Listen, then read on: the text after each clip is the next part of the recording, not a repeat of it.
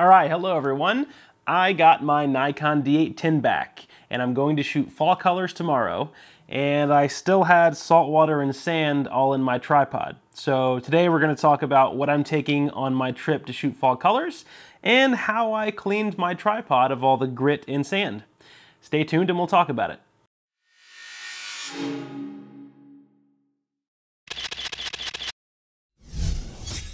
All right, welcome back everyone. Eric Marks here with FindingMiddle-earth.com, and I got my Nikon D810 back. I'm so happy. The camera center called me on Friday morning, and of course I dropped everything and just zoomed right over there and picked it up. They took the entire thing apart and they said everything looked great. They just cleaned everything out. They cleaned the sensor, they cleaned all the internal components, and they said it's just like a brand new camera again. So this is just awesome because I got it back just in time for my trip to shoot fall colors tomorrow. It's currently about, I think it's like 10 o'clock, 10 p.m. Eastern time here on Saturday night, and I leave early in the morning with my dad and my brother, and we're going to find some fall colors, and the theme of tomorrow is going to kind of be waterfalls. We've all talked on speakerphone earlier today.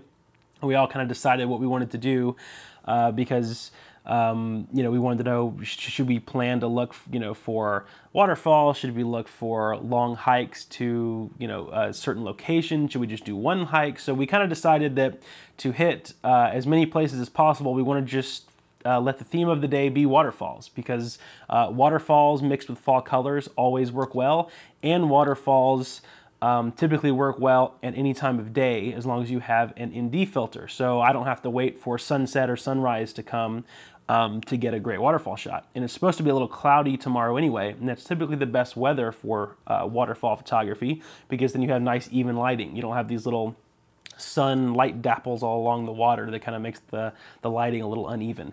So anyway, it's supposed to be even lighting tomorrow for the waterfalls. I have checked a couple of websites, and it looks like the fall colors are peaking where we're going. We're going to a place called Lookout Mountain, which apparently at the top of Lookout Mountain you can see across 4 states, I think it is, maybe 3 or 4.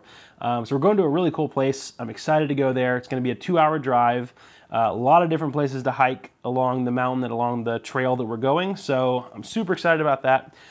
So let's talk about equipment for a second. So obviously taking my Nikon D810, I'm so glad I got that back.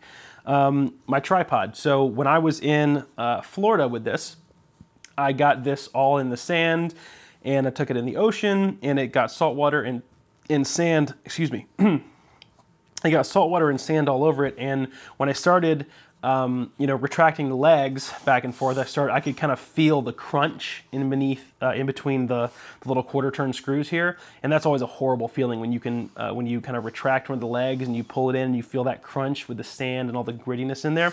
So I have kind of an unconventional way of cleaning my tripods that a lot of people don't do. Some people may do it. I've never heard of anyone doing it. I do take my tripod apart if it calls for it. But there is a really good way to clean your tripod, as long as you don't let the salt water sit in there too long. And I'll go ahead and play you a quick video clip of that right now.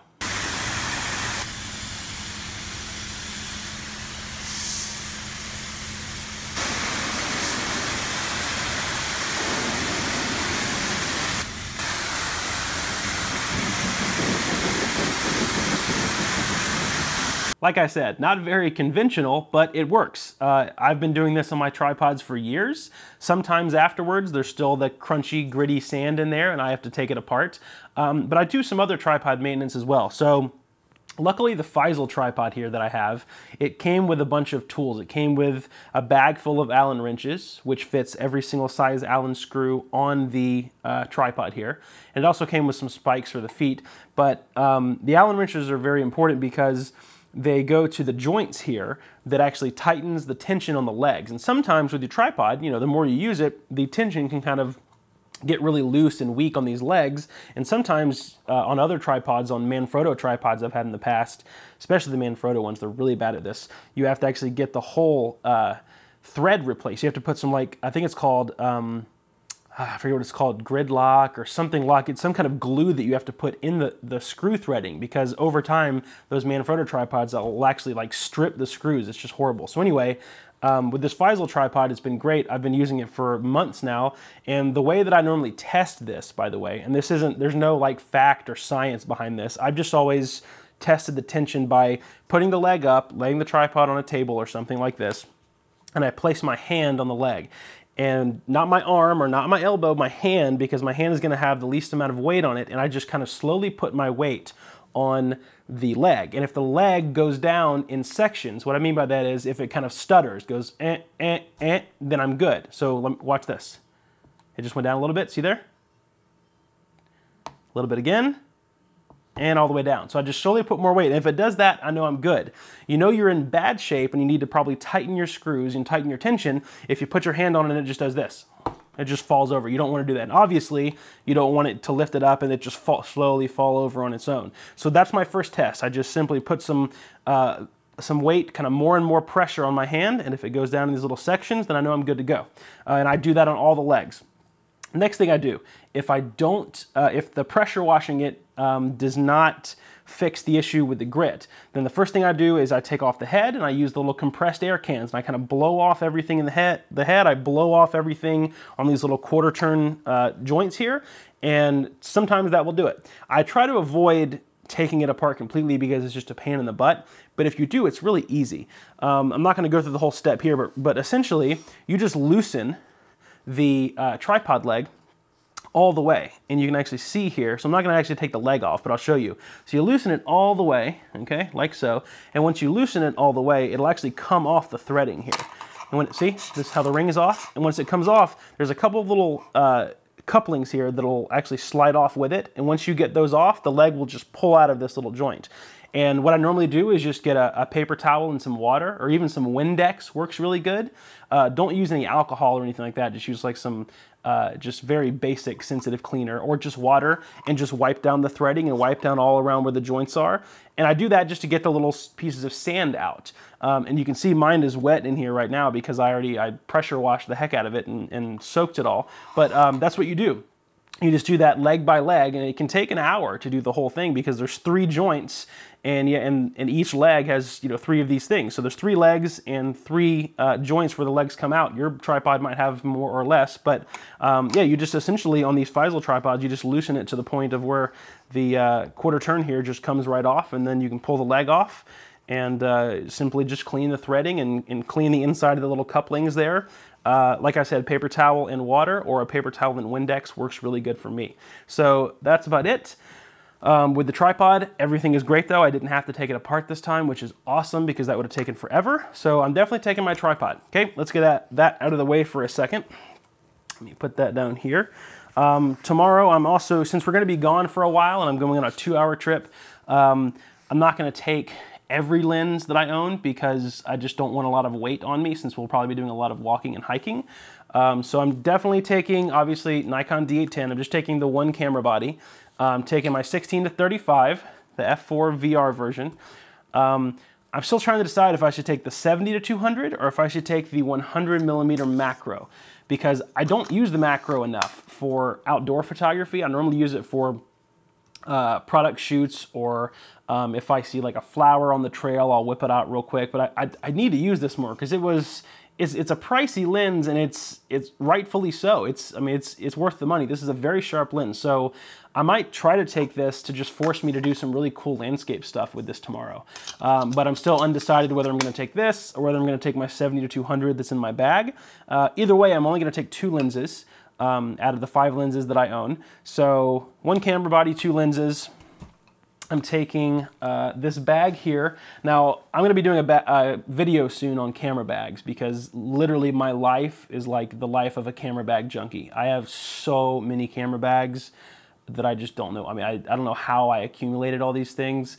Sometimes I'll look in this corner of my office that I keep them in, and I don't know how I don't even know where these bags came from. I'm just like, how did I end up with that? I don't even know where I got that bag. Anyway, one of my favorites to take on the longer hikes is this Low Pro series, and I forget what it's called. I know I'm bad about this, guys. I'll put the model number of it in the video. But it's a low pro bag. It's one of their hiking series models. I think they call it the Mountain Series or something. And it's got a nice, big, compact camera section in here for cameras, lenses, and all your gear. And then it's got a big, huge empty section up here, which I always put a jacket in. I put my filter pouch, an extra pair of socks I always take. Sometimes I'll put, you know, snack or whatever in here. I just put kind of practical stuff in here, and then all my gear in here. And it also has an awesome slot right here on the side for a tripod. So this will actually unbuckle here. Let me show you. Undo this. And your tripod actually goes in here. So in this little slot here, okay, right there. And that way it kind of protects your tripod legs. It goes in there and then it buckles in, and it protects your tripod legs from being scraped up against trees or anything while you're hiking. And then of course on the back, one of my favorite things about this bag is that it's got a mesh, kind of a mesh netting on the back, so that it keeps me really cool while I'm hiking, because I hate having a heavy bag on my back with no ventilation through my back. So you can see here, if I turn it sideways, it's actually got, let me move that out of the way, it's actually got space right here that separates my back from the actual back of the bag. So anyway, that's awesome. In the actual waist part here that goes around my waist, there's zipper pouches for my phone and my wallet, so I have quick access to that. This bag is just very functional and awesome for me. I love this bag. I always take it on my longer day trips. So anyway, this is the bag that I'm taking. It comes with a little pouch that I always keep my filters in. So this is the pouch. I always keep my 9-stop ND filter in here, 10-stop ND filter, a circular polarizer, and then I have a 3-stop ND filter. So I always keep all my filters in here in this little pouch. It works out perfect. It's waterproof as well. So I just throw that in the bag.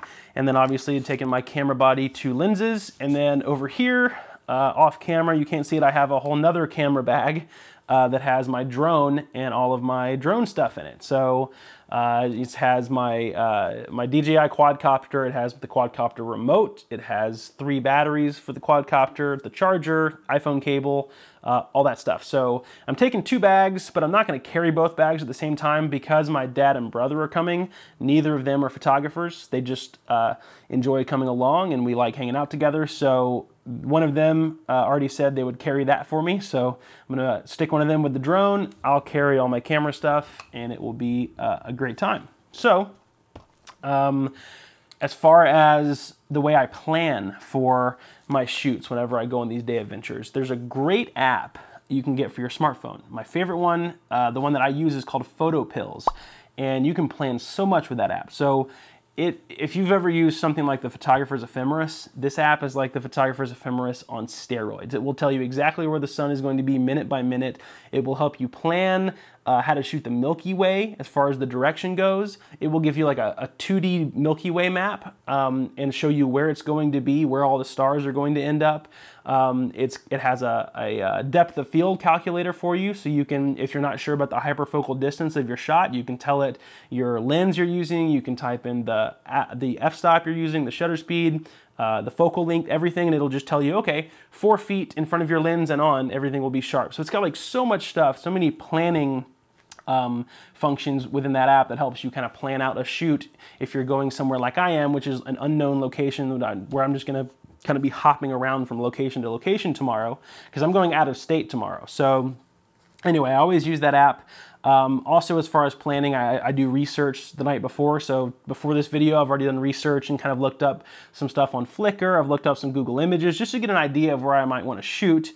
But I never copy those images. You always want to get kind of an idea of where, you know, of what the location is going to look like, so that you kind of know, that's how I kind of plan on, you know, what lenses I'm going to bring. Because I know that there's going to be waterfalls, so I want some my wide angle lens. But I also know that there's some overlooks. And with fall colors, I like kind of compressing the overlook and kind of getting, bringing the mountains with the fall colors kind of closer. So that's where I'm deciding if I want to bring this or the 70-200.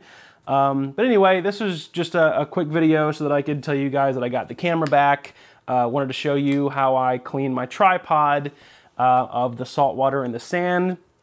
And I wanted to thank you all as well for participating in the Prints for Finn campaign that I did. I haven't said that in the past couple videos, but if you don't know what I'm talking about, a couple weeks ago, my friend that has a son that has cystic fibrosis they have a lot of medical bills to pay because the U.S. government doesn't provide any help for them. So I did a print campaign where I sold my own prints to help go towards their medical expenses, and we raised a lot of money for them. So thank you guys so much. It means so much to me. Other than that, hope you guys have a wonderful weekend and a wonderful week after that, getting all the fall colors wherever you are in the world. And thank you guys as always for watching my videos. Take care, and I'll see you in the next one. If you would like to stay up to date on all of my latest photography videos and adventures, click the big subscribe button below. And if you would like to find out more about me and how to become a great photographer, visit my website at findingmiddleearth.com.